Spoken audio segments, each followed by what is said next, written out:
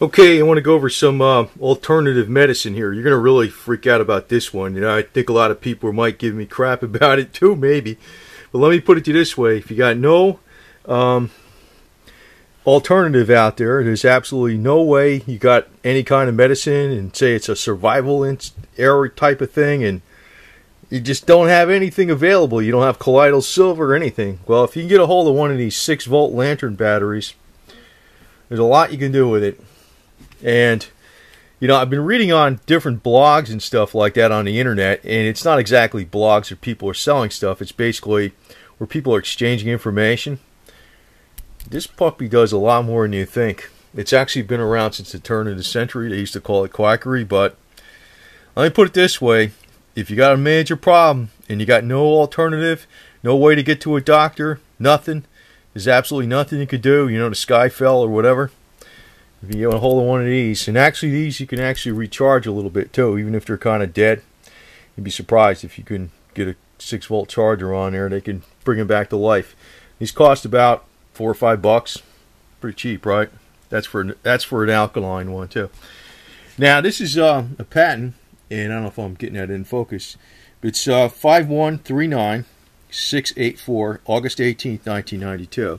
This is the original patent that Dr. Beck was talking about, where you can basically knock out pathogens. It's not using a 6-volt battery, but it's using DC voltage. This one is 5188738, February 23rd, 1993. Those are the devices you probably see on the net. They're sold like alternating current. This what I'm going to show you is very simple, extremely simple. Now this you would only do for about 30 minutes if you're going to use it for purifying blood. And you have it connected on the top here. It's the positive and negative. And if you're going to purify blood, what you do is, see on my wrist, I have like a, you know, you ignore the copper chain, but I have a band, an elastic band, and there's a piece of stainless steel, and it's wrapped around. The stainless steel has cloth wrapped around it that's wet. What you would do is you would take this connector and connect it to this, the actual stainless steel, and you do this on each wrist, okay? And what you would do is every 5 minutes you reverse these wires. So you'd have the positive on the one side and the negative on the other side every 5 minutes. You do that for 30 minutes. You know, I'll just put it this way. This is not the Bob Beck protocol, but it's been known, and a lot of people have said this actually has killed pathogens in the blood very quickly. You don't want to do this for any more than like 5 weeks. You want to give your body a rest for a month or so. You know, if you do this for say a month, 4 or 5 weeks, 30 minutes a day when you're sick, and there's something wrong, that pathogens in your blood, and I'm just saying as a last resort, just stay it this way. This can probably clobber them. It's been said it clobbered shit a lot better than you think. You wouldn't believe some of the stuff out there. Nobody knows about this shit hardly. The other thing you can do is, you see these pads? Now say for instance you have an infection deep in your arm or something like that. This is like a double thick pad. You can just wet these, right? And you have the clip on this side. So the metal would not touch the skin, but this would be wet with tap water or saline solution. Same thing, the wire connected to the lantern battery. And say it's on one side of the arm. One side of the arm has an infection. Put this on there, and the opposite side of the arm, put this, the other pad, similarly. And, you know, wrap it with an ace bandage, and then change the direction every 5 minutes. Do that for like 30 minutes, 35 minutes. And it actually kills a lot of the microbes in infections.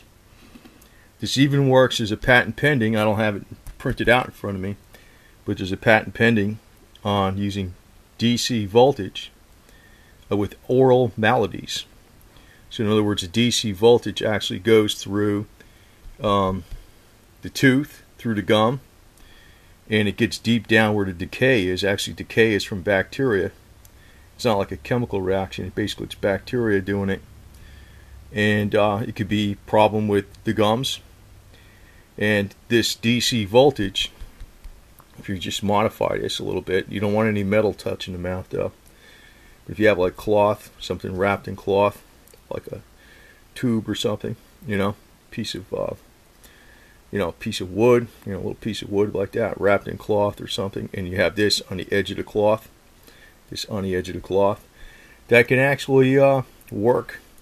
If you're putting the DC, if you have to find a way to apply the DC through the tooth or the gum where you have a problem, you can actually take out the infectious disease. And that's a patent pending. I don't have that right in front of me. I'll look that up and I'll post it down in the information box. But I want to point this out because, it depends on who gets how much the message gets around in this, but this actually is pretty damn effective. It's just that you can't do this long term. The Beck biocurrent, the microelectricity, the one designed by Beck using alternating current, you can do that every day for like, months and months on end. This you can't. You want to stop it, if you do it 30 minutes a day, but it's very powerful. It pretty much will knock out all kinds of stuff. I mean, I hate to say it because it's almost like you're making claims, but I'm telling you, that's what a lot of people have found. Hep C, crazy things that you really can't knock out, lower the viral load down to almost nothing, that type of stuff. So, there's some crazy designer viruses coming out that, Katrina virus or whatever the hell it is, and you got no way around it, you don't have the money for anything. Give this a shot. I mean, if what do you have to lose, really? $5, couple of wires, a couple of these things. You just make them, stainless steel, and you don't even need to have the stainless steel inside the cloth. You could just use the cloth insert and have it attached to the cloth like that, right there. But you don't want this metal touching your skin, so you want to make like a little cloth tube and put this on the inside, and have the side touch facing the skin where it's just cloth. But it's very simple, very cheap. And even these batteries, if you're careful, you charge them up for like 30 minutes or something. You don't like put them on you're not supposed to recharge these, but you can actually top them off a little bit, and they can last for a hell of a lot of applications. So in dire emergencies, people aren't going to have access to a lot of medical treatment. This is going to be one of the things I want to tell you. I read too much about this over the years, but it's almost like secret information, and it's not from quacks.